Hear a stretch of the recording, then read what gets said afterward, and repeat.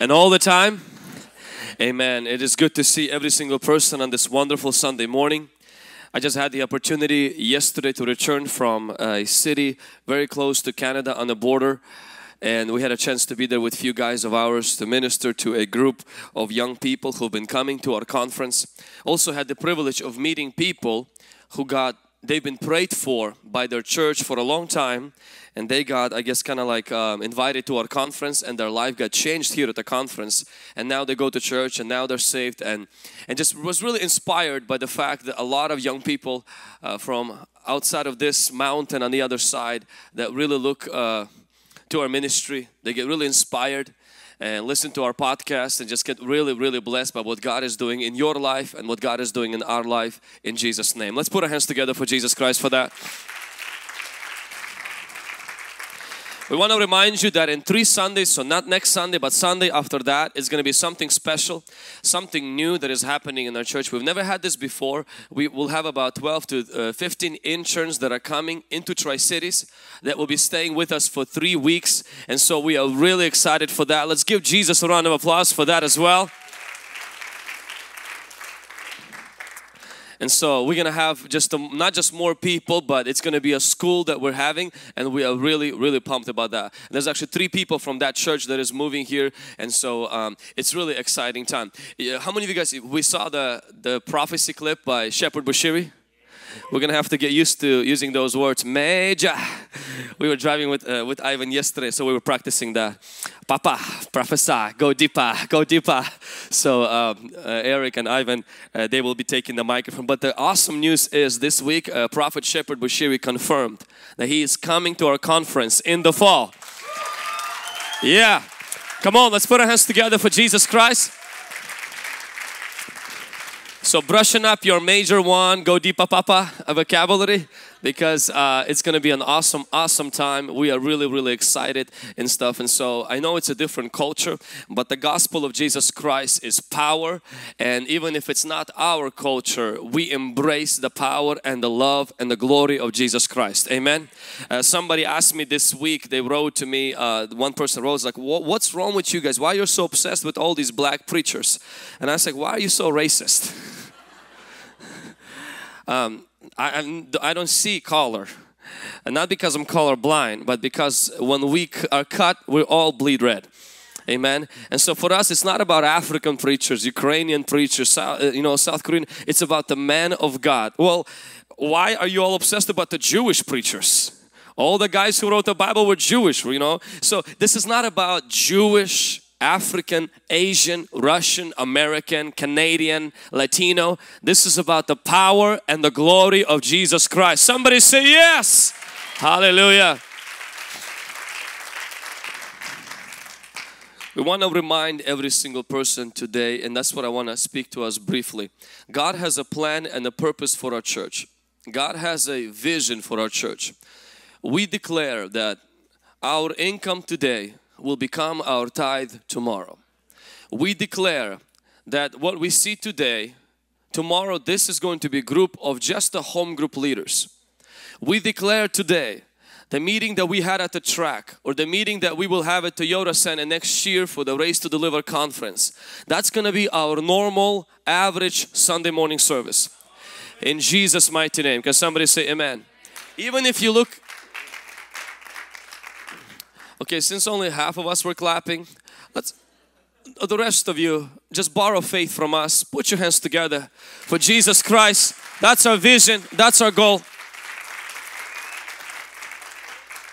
If perverted people, if twisted, psychopaths, if people who have no contribution to the community, if people who gather in the large stadiums only to run around this piece of cloth which doesn't have gold inside, just air, and what we're going to be most of us watching, God bless Steph Curry in Jesus' name, but the finals that are going on, if people are gathered by thousands and 20,000s just to see a ball being hit in the hoops, and God bless the sports. Sports are awesome. We need to do sports, love sports and everything.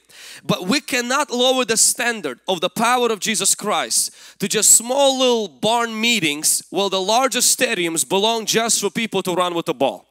Those people who are running with the ball, they're just borrowing those meetings and those places, because those places were designated to the one who created the very soil those places are built on. The creator of heaven and the earth. Can somebody say amen? Hallelujah! But for that to happen, we as Christians must understand everything starts with the vision. And for us, everything starts with the prayer. The size of our vision has to indicate the size of our prayer. The reason why our prayer has to be bigger, deeper, stronger, more consistent. The reason why it happens at 9:15 on Sunday, at 5 in the morning on Monday through Friday, and the evening on Friday night. The reason why prayers happen even after lunch, you come here and there are people praying, and we want to see a 24-hour, an army rising up at home and at church praying. Why? Because the vision that we have, it demands a different kind of prayer. There are churches that don't pray, and honestly they don't have a reason to, because if the vision is to just keep your salvation and have your children not to drug, smoke and get high, then that vision doesn't require too much prayer. But if your vision is to see thousands locally, millions globally, people be healed, people be delivered, and not just be saved but save others, that vision demands your prayer life not just to be, Lord God bless this salad and bless my family, but has to be deeper and it has to be more. Somebody say amen. Let's put our hands together for Jesus Christ.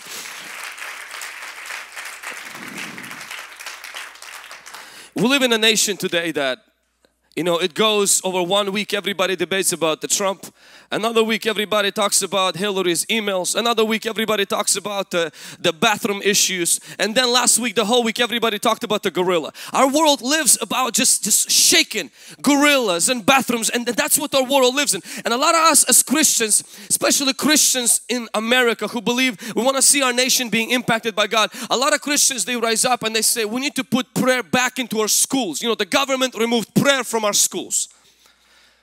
But the reason why prayer was removed from schools, because it was long gone from the churches and from people's homes. Why fight to bring prayer into schools when you don't even pray at home? Why fight to bring prayer into the government where you don't even come to morning prayer? What we want to raise, God didn't say a government is a house of prayer. God says a church is a house of prayer. God didn't say for the school to be a house of prayer. God says for your house to be a house of prayer. And listen, the government can remove prayer from school. That's what they do. But you shouldn't ever remove prayer out of your own closet and out of your own house. Can somebody say amen? And there's nothing wrong with petitioning the government and making your voices heard. We need to do that, but not at the expense of having a prayerlessness in our home, so we can have prayer in the schools. In Jesus' name, amen. I'm just going to throw a few quotes and then we go read in the Word of God. Daniel would rather spend a night with the lions than miss a day without prayer. Daniel would rather spend a night with the lions than to miss a day without prayer. As the devil rose against prayer during that time, and Daniel didn't bend into that. Today the devil will not threaten you to stop praying. He'll just make you busy. He'll just make you lazy. He'll just make you feel like, you know what, it's not your personality to pray. You just don't have a calling of an intercessor, and all of that is nothing but pathetic lies from the pit of hell. You are a child of God. You were called to pray. You know, when John Chi was here, how many people came up to me, and even now writing, and they say, do you have John Chi's number? I need to talk to John Chi. And people would get angry. People would get passionate. And of course, I won't give him a John Chi's number. And I said, that's not going to happen. You're not going to talk to John Chi. John Chi is too busy. But I need to talk to John Chi. And I'm thinking, John Chi doesn't want to talk to you. But there is a God that John Chi talks to that is asking you, talk to me. There is a God. In Jeremiah 33:3, He said, call on me. He says, my number is available. And how many times, you know, we would rather beg and seek to get a contact from someone when there is a God who that person depends on. Every day beckons us, says, come, come, come. And we say, no, but I want to talk to Him. Daniel would rather spend a day, a night with the lions than a day without prayer. For 40 years, someone said, the sun did not rise on China, that God did not find a missionary, Hudson Taylor, on his knees. For 40 years, a missionary, Hudson Taylor, rose up. When the day would get longer, he would wake up earlier, and he said this, for 40 years of his life, never once the sun came up without him first being on his knees, praying for China. I believe the same thing will be happening in our city. Before the sun rises, we already gonna be on our knees, pleading for our city, pleading for revival, believing for the best to come in Jesus' name. Can somebody say amen? In 1722, Count Nicholas established a community in Germany for exiles of Moravia. He called it Under the Lord's Watch. In August 27th, 1777, 24 men and 24 women have entered into a covenant to create a chain of prayer that will not be broken. They started a prayer movement in Germany, 24 hours a day, 24 men and women in the beginning, and then others were added to it. This prayer lasted for 100 years without being broken. That movement became a missionary movement which eventually affected Charles and John Wesley and others. That movement created missionaries that were so radical for the gospel. The one time they wanted to reach Indies, islands, and there was no way to go into those islands but as slaves.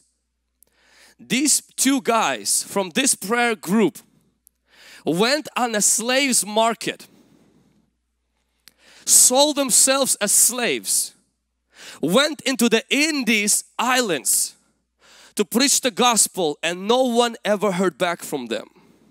Because when we are a praying church, we will never be a straying church. It will be a powerful church. It will be a passionate church. We will be a radical church. And most importantly, we will see the power of God in Jesus' mighty name. Can somebody say amen? Put your hands together for Jesus Christ.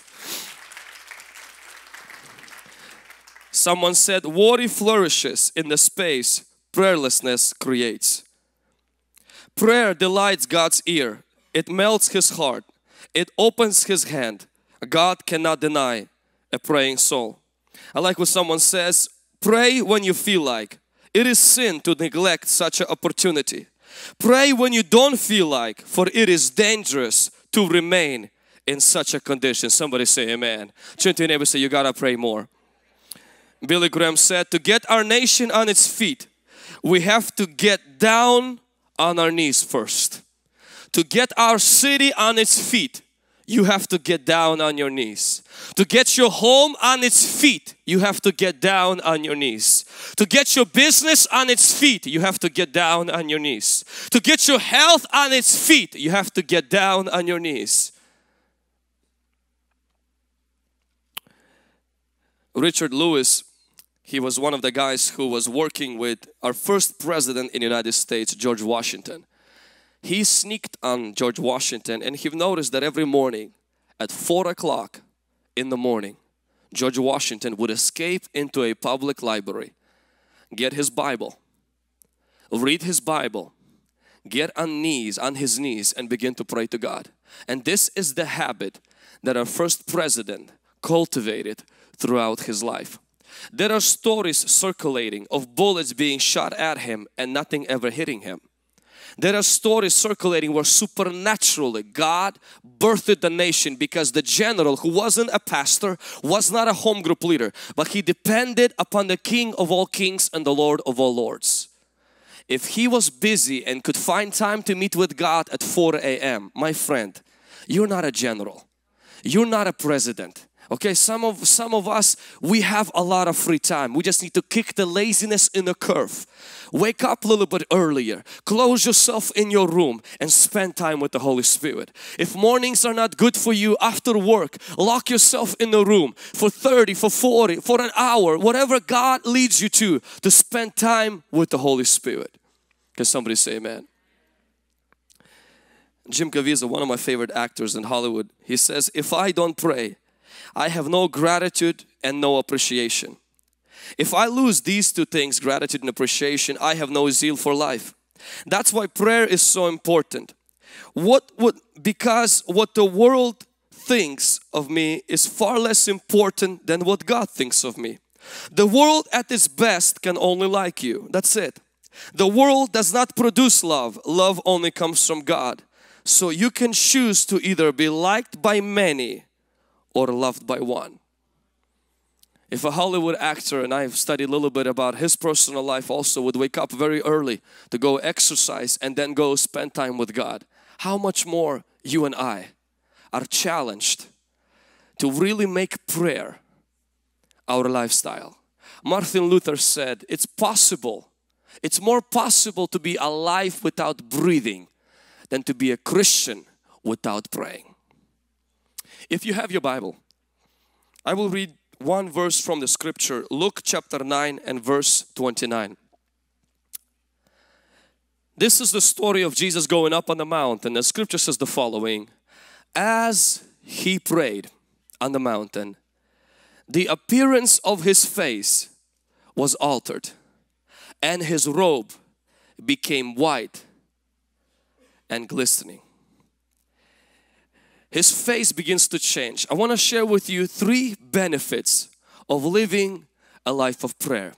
If you can take your notes, and let's take some notes out. 3 benefits of living a life of prayer. And I'm not talking about prayer that people pray when someone gets sick. I'm not talking about prayer when you are driving and the police officer is there and you found yourself without updated license tabs. I'm not talking about prayer when you are running late to work. God, let every light be green. I'm not talking about prayer when it's your time to date and you know you're so scared and shy and you're about to go ask the girl for a number and your heart is beating so much faster and you're, God, I'm declaring fast and prayer. I'm not talking about prayer when you didn't study for your math and your chemistry and the test is due and you're praying so that your teacher will get sick. I'm not talking about that prayer. And I'm not talking about prayer when your sister who has no cooking experience cooks a meal and you're so hungry and you know you will get poisoned. You're like, God, your word says everything I drink that is poisoned, I will not be sick. Not that kind of prayer. I'm talking about a life of prayer where you are living a lifestyle of prayer. Can somebody say amen? It's not like that prayer when a pastor one morning he decided to skip church and he went into the woods just to relax, just to have fun. And as he was there relaxing and having fun, he didn't notice there was a bear just going at him really fast. And the pastor quickly, he got on his knees and he said, God, make this bear Christian so he doesn't attack me. And the bear came close to the pastor and the bear got on his knees also. He said, God, bless this food as I partake it in Jesus' name. Not that kind of prayer, but a prayer that is a lifestyle. Somebody say a lifestyle in Jesus' name. So the first benefit of prayer I want you to write down is personal transformation. Personal transformation. The Bible says when Jesus prayed, His face was transfigured. Not that He got a plastic surgery, not that His face changed, but it started to shine. The first thing that prayer begins to do when you live a life of prayer is that it changes your character. It changes you on the inside. It makes you a better person. It makes your face shine. It actually even changes your clothes, meaning it begins to change your career. It begins to change your attitude. It begins to change your mood. It begins to give you this cleanness inside as though you just took a shower. Or you just had deep cleansing inside of you. Prayer first changes you. You may even start praying to change someone else. You may go into prayer to change your husband. You may go into prayer to change your boss or to change your situation. But you will always come out of prayer being changed first. There was a time when Jesus gathered multitudes and He preached the gospel to them and He healed them, and then they were really hungry, so He fed them. The service lasted very, very, very long. And the scripture says as Jesus dismissed the crowd, He says, everybody, now you ate, now you got healed, now you heard the sermon, go home. His disciples came, Jesus told them, I want you to get in a boat and I want you to all go home also. And the Bible says, and Jesus went up the mountain to pray. If you ever done a service or a conference for a whole day, you know one thing, after that conference, you want to disappear. You want to, like a bear, go underground for 6 months. But the last thing that you want to do is number one, go to the mountain, and number two, to pray. But the Lord Jesus Christ, having all of the grace on His life, goes up to pray after the most exhausting and the biggest meeting of His life. And the Bible says He spends there till the fourth watch. And the fourth watch was about from 3 in the morning till 6. So right about 4 o'clock in the morning, He's still spending time in prayer. And the Bible says He comes down from the mountain, and guess what happens? This is where we meet Jesus walking on water. After prayer that came at a high price. Sometimes, you know, we have a long day. So we say, you know what, tomorrow I'm going to skip on prayer. You're missing your greatest miracle. Because some of the greatest miracles, they follow deepest prayers. Some of the greatest changes that happens in you when you begin to spend time in prayer, but you feel like tired. You feel exhausted. You feel like you had a long day. You feel like, you know what, I'll just rather sleep in for next 30 minutes. And see, Jesus knew He was tired. But when He went up the mountain, when it was the hardest to pray, after that prayer, He no longer used the boat. He started to walk. I declare that over your life. When you start to pray, even when it's not comfortable to you, that you will no longer just get drowned in your problems. You will walk above your problems. You will walk above that situation. You will walk above that problem in Jesus' mighty name. Can somebody say amen? Say, I'm a water walker. Say, I'm a water walker in Jesus' name, because we pray. Number two is we have divine revelation. When Jesus was on the mountain, not only His face was changed, but the Bible says Elijah and Moses appeared. Now they appeared in the Bible. They were on the pages of the Bible, but in here they were no longer on the pages, they were real. What happens in prayer is not only you get changed, but in prayer God begins to make Moses your Moses. Your healing. Elisha, your prosperity. The promise here that you have it memorized becomes real. It becomes alive. The Bible says the word becomes flesh. Means that which you believe, that which you read becomes alive inside of you. Becomes alive in front of you. God gives direction. God gives guidance. God gives His instruction, and God makes things come alive in your life as you pray. People who pray and don't let the Word of God be a part of their prayer will very soon find prayer dry. Will find prayer not interesting or boring. Let me address something for those of us in here who feel like, but I've been praying and it's boring. Or I've been praying but it's become a routine. I've been praying but I seem to not getting much out of it. Typically what people do is they say this, I am burned out. I've been praying every day. I am tired. So guess what I'm doing? I'm taking a break. It's kind of like when a marriage is sour and you're saying, I'm so tired of my spouse. I'm just going to leave him. So the things will get better with me and her. The mistake new beginners make is they always retreat from prayer where the champions advance into it. When your prayer is a routine, don't stop praying, pray more. When prayer has become boring, once a week add fasting. When prayer has become just not getting anything, just once a month go from 11 o'clock till 6 in the morning. I promise you, it will literally jump your prayer life to another level. Do not have this victim mentality where, oh, I just prayed, it's just not getting anything out of it. Oh, I just need to take a break. I need to take a break. No. Maybe you need to take a break from Netflix, but not prayer. You might need to take a break from Starbucks, but not prayer. You might need to trim your 3-hour workout. But listen, but instead of cutting prayer, you might need to add prayer, and that's where breakthrough begins to happen. In Jesus' name. I remember even in the early days when I would feel the same challenges, it never would be in my mind to cancel prayer. We were taught by our pastor. We were taught by our mentors. If you hit a dry spell, fast for 3 days. So we never hit dry spells. We're like, oh no, my dry spell is wonderful. Why? Because I don't want to fast. If your prayer is really struggling, great. On Friday we finish at 12, you finish at 4. No, I'm doing great. My Friday prayer is doing wonderful. Because after that, when your mind is like that, you begin to put in your best. But when you have this weak, no, I just can't, I'll just have to, the devil's gonna wipe you out like this.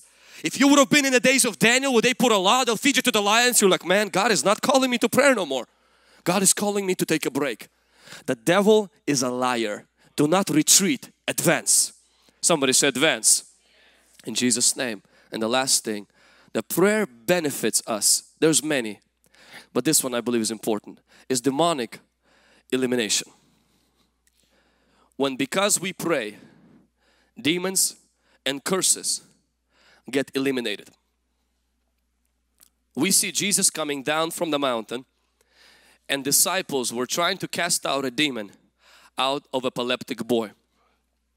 And Jesus sees that case, and the Bible says He right away spoke to that case, and He says, you deaf and dumb spirit, I command you to go out. And the demon left the boy. The boy was free, and Jesus performed a miracle. When you live a life of prayer, not just once in a while, you will notice this thing in your life consistently. A victory over demons and over the devil. The devil is responsible, and he is the cause of a lot of evil in our life. And many of us who do not pray, we don't deal with the devil because you have to have power of God to deal with the devil, and we don't have that feeling of that power no more when we don't pray.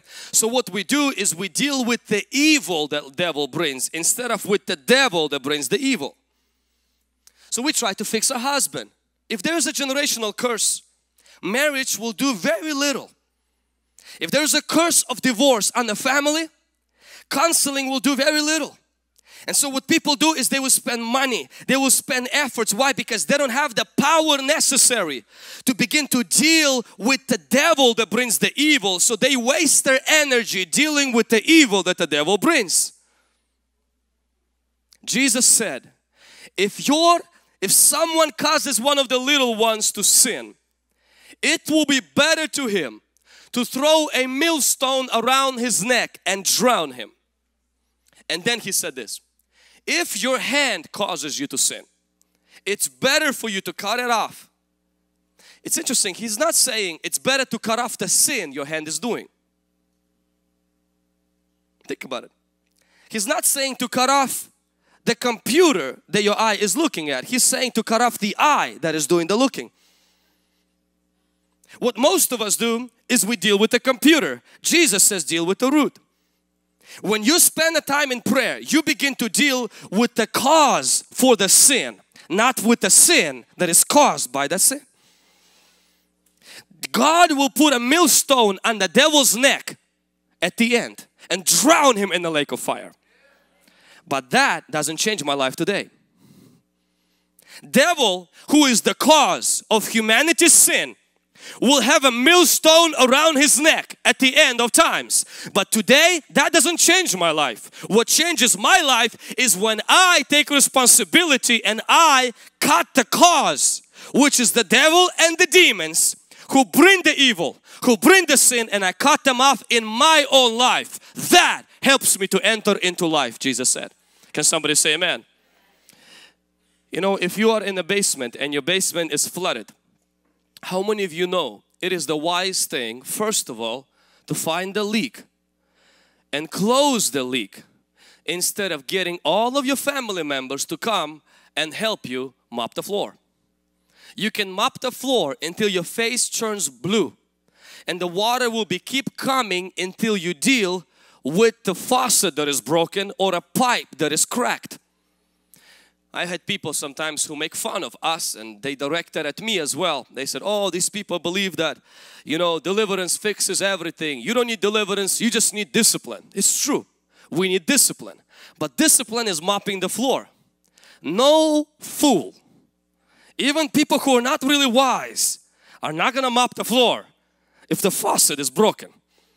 The demon is the broken faucet. The devil is the broken faucet, and when you break the grip of the devil, then you can deal with the evil in your life. But without life of prayer, you don't deal with the devil deals with you. Without life of prayer, the devil deals with us, he punishes us, and we go on this goose chase of constantly fixing the symptoms instead of dealing with the roots. You heard today the testimony where a lady had constant diseases and sicknesses from one doctor to another. What was behind that? It was a curse. When that was broken, then diseases left. Instead of praying for healing, we have to bind and we have to cancel and break the grip of the devil in Jesus' mighty name. Can somebody say amen? When I was younger and I was introduced to pornography by one of my friends in Ukraine, I was very young. Probably about 10 or 11 years of age, very young. And then when we came to the United States, I got introduced once again, and it started a spiral effect of demons of pornography that got a grip on my life for a few years. I've confessed it to the pastor, I've prayed different prayers, I've put different things in my life to try to control that, but I still couldn't get that devil out. One particular trip, it was around September time, I went to Spokane and I fell. It was somebody else's house. I fell into sin. It was about over a decade ago. And I got so fed up. I got so sick and tired of being a young man that has this leprosy, that has this problem in his life, that I came home and I declared a 7-day fast for myself. Where 7 days I fasted and I prayed, and in that 7 days, I didn't just ask God to forgive me, because I prayed those prayers a million times. In those prayers, I started to attack the demon. And trust me, I wasn't very educated, but I knew one thing, that this wasn't my will, because I didn't want to do that. But something constantly kept pushing me. I was disciplined man as the best I could. But when I started to declare the war, and I started to, in that prayer, to cut off the cause of evil. On Saturday, my fast ended. I felt something new coming. And that weekend was the last weekend, which was probably over a decade now, that the devil had the opportunity to hold the upper hand over my life in the area of purity. Jesus said, this kind comes only by prayer and fasting. There are demons in your life will never leave until you get off of your bed and start praying. There are curses that will never be broken until you get up from your blessed assurance Jesus is mine and actually start praying. And not just pray a few times, but you pray regularly, like that Chinese people when they torture people, that one drop, and after 40th drop at the same speed at the same time, and the criminal begins to feel like a hammer that's hitting his skull. When you begin to consistently pray, you feel it or not, but you pray, something happens. It breaks the grip of the devil over your life in Jesus' name. Can somebody say amen?